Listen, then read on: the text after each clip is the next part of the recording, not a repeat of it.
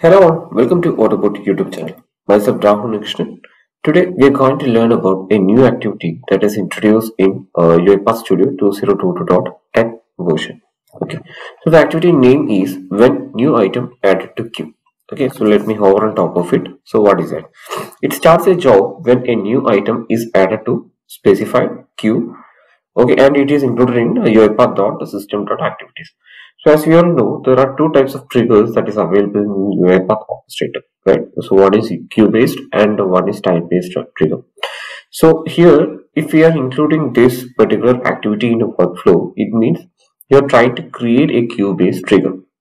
Okay, so whenever a new item is getting added to that particular queue, then your automation process will get executed from the orchestrator. Okay, so that is the purpose. So let me show you how it is going to work. And before to that, let me try to publish a normal project to orchestrator and show you what is the primary difference. And I'm just giving a right line activity and I'm going to treat it like a demo. And let me publish this to orchestrator. Package name as add queue item. Okay, fine. Next, publish. Go to our cloud. Go to tenant, packages. Okay, here we can see the package got published to the orchestrator, right? A few seconds ago. So let me go to AutoBot. That is my folder. So here one thing that you need to keep in mind is our studio should have connected to the correct folder, okay, to which that we are going to create the queue. And I already opened the documentation as well. So as per this documentation, the project compatibility is suggesting is cross-platform, but here I have opened Windows project because when I check for Windows as well as for cross-platform, I have observed the similar kind of features. So if there is any difference and if someone has observed that, please do comment in the comment section. Okay. And starts a job when a new item is added to the specified queue. When publishing a process containing this activity, the orchestrator location selected in the studio status bar must match the location of the selected queue. Okay, so this is what I mentioned just now. So to which folder that you're going to create the queue, to that queue you have to that folder you have to link the studio as well. Okay. And what are the things that we need to provide? We need to provide queue name as well as the translation item variable. So here we can see we publish the package. Then what we have to do, we need to create the process, right? So for that, let me go to automation, click on add process, and we need to select the package.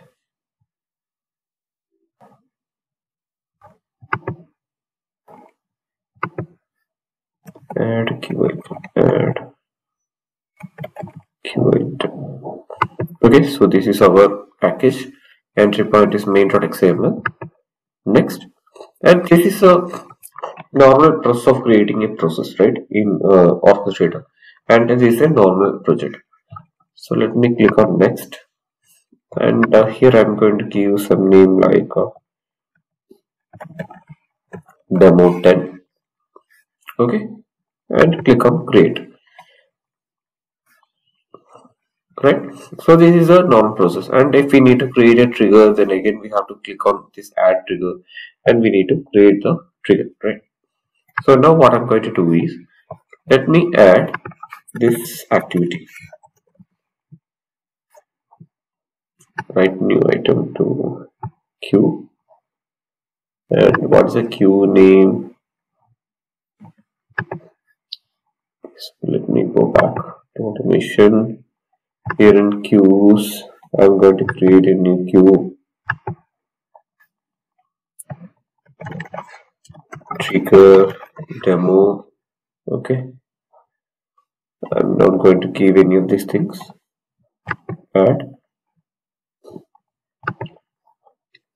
Okay, so just click on this, I'm going to choose the queuing. Okay, so here you can see what all the queues that you have created under this particular folder. It will list here, right? So let me choose trigger demo, show advanced, and output is the transaction item, right? That we are going to get from uh, the queue, right? Let me do one thing. Let me try to push this to orchestrator. So this is a trigger. Okay, actually this activity is a trigger, and let me push this to orchestrator. Add a queue item. Okay, or if I need to rename it, okay, give it like add queue item 1. Okay, next publish.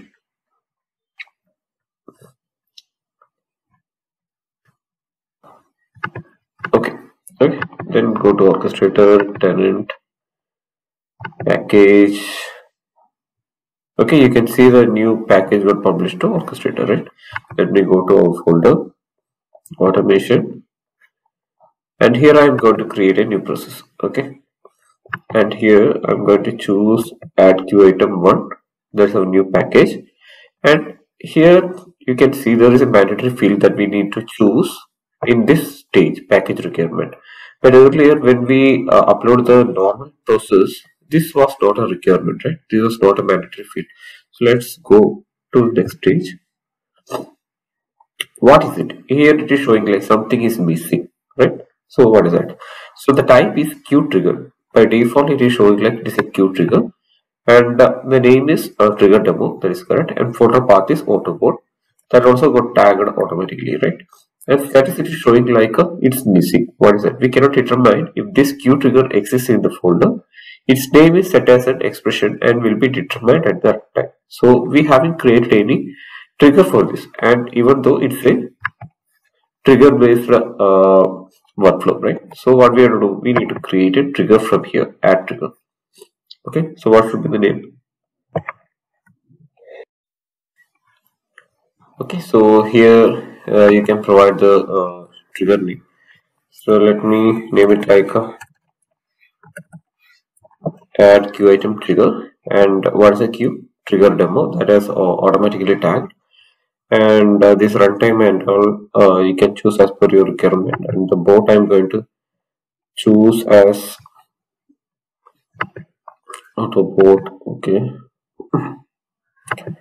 tester 1. So this is my another machine, so if I'm going to execute this, it will run in that machine. Okay, anyway we'll add it. Okay, so this package requirement is completed. But if you're going to create a normal project, this is not a mandatory field because there is no trigger activity that we have included in that process. But when we include that activity, like when new item added to queue, then we will get this stage as a mandatory field. Okay, and now we can see it is pending. Still, it's showing like green color, right? I think it's a pending created. Okay, just go to next.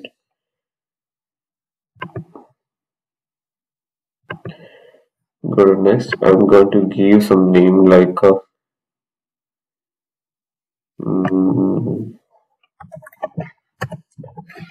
trigger demo. Okay, click on create. Okay, so that's it. We have created a trigger as well as a process. Okay, so let me go to trigger. Here we can see the trigger that we have created. Okay, so earlier what we were doing, we will be creating the process, then we have to create the job, then trigger, like that, right? But now from the process itself, it intimated like we need to create the trigger. Then we have created the trigger add queue item trigger, right? So that's it. Let me show you how it is going to work as well. So here I'm going to add item, right? So add item dot specific content of name dot to string. Okay, so just consider to this particular queue you are going to add some item, And if you are adding a new item, you will get that transaction ID.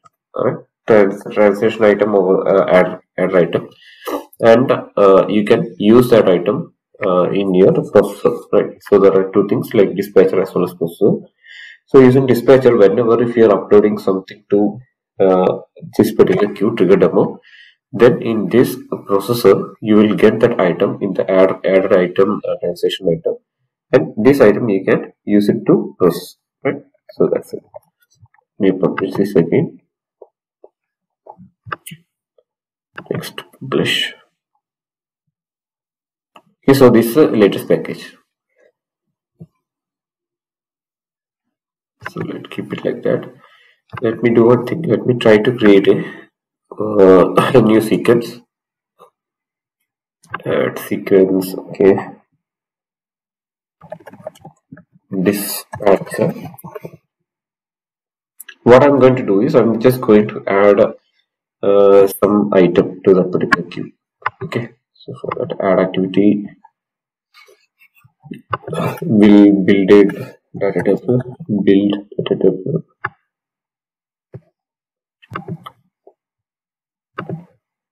We'll go to the thing. We'll give team. This one here.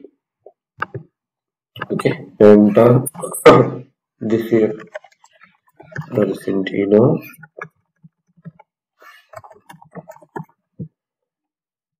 and what's here 2022.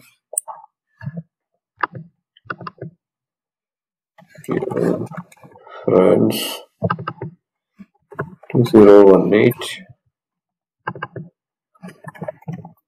Germany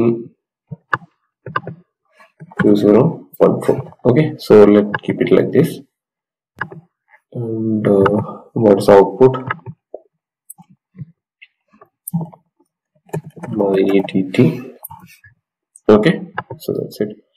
And what I'm going to do is we need to loop through this data table and add that to the particular queue, right? For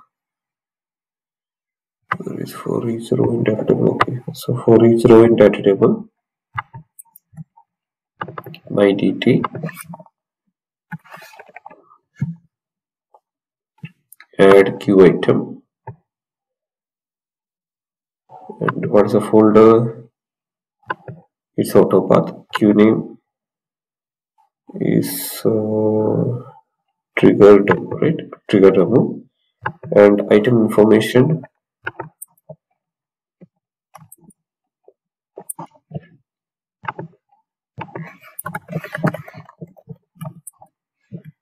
it is not so anything. Current row,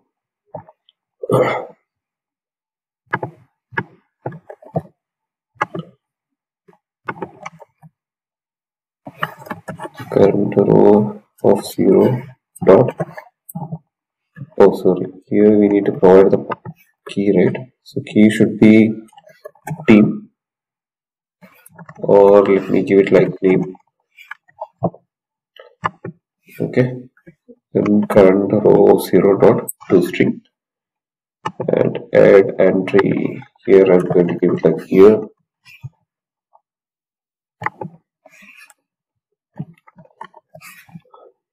Also current row of 1.23.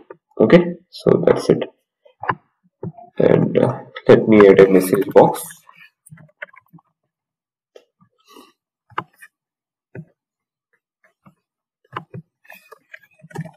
New item add. Okay, so it will work like a loop, right? So whenever the new item is getting added to the queue, this message box will pop up. Okay, then we'll see whether that particular trigger that we have uploaded to orchestrator is getting triggered or not. So run file.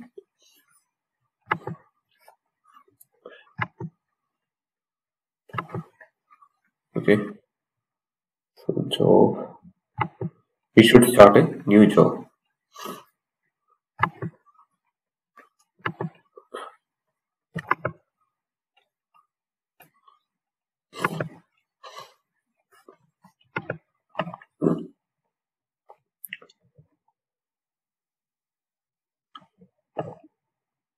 Okay, so it has started the execution.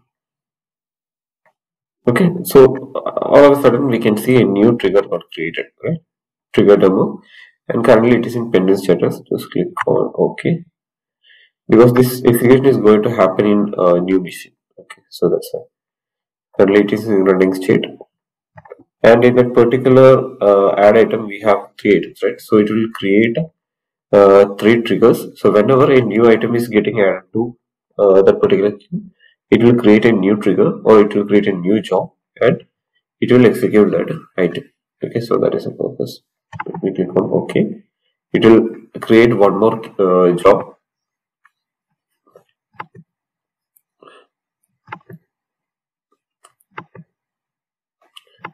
So it is appended state. Okay, so here we can see this is successful and this is successful.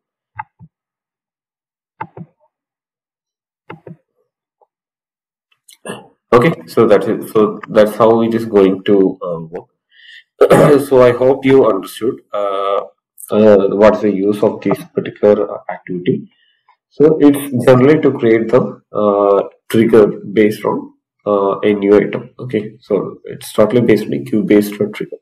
So whenever if you are uploading a new item to the orchestrator to that particular queue, it will automatically trigger the job. So that is the purpose of this. Okay, and if there is any confusion regarding this particular activity, please do mention in the comment section. And my only confusion is like, as per the documentation, it has mentioned like cross platform, but I observe the same functionality or the same feature, like even though if I create the Windows as well. So if someone is aware like why it has mentioned like cross platform, please do mention in the comment box. Okay. So that's it. Hope you find this video useful. If you find this video useful, please like the video, please share with your friends, and don't forget to subscribe our channel. So thanks for watching the video. Bye.